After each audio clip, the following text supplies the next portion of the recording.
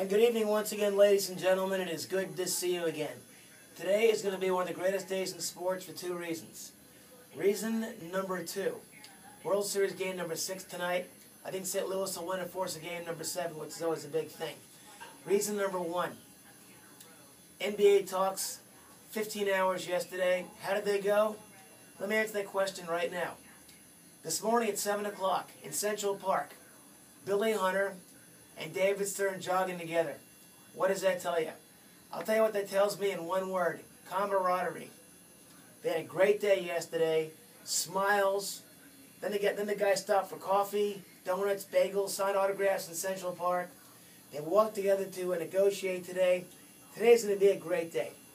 I believe that by noon tomorrow, the lockout will be over.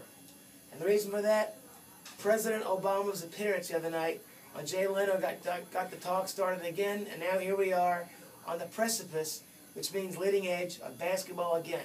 Thank God for that. Now, later on today, the now famous game show called Name That Old School Fantasy Stud, 1958, second-year running back named Jim Brown, who tore it up in 1958.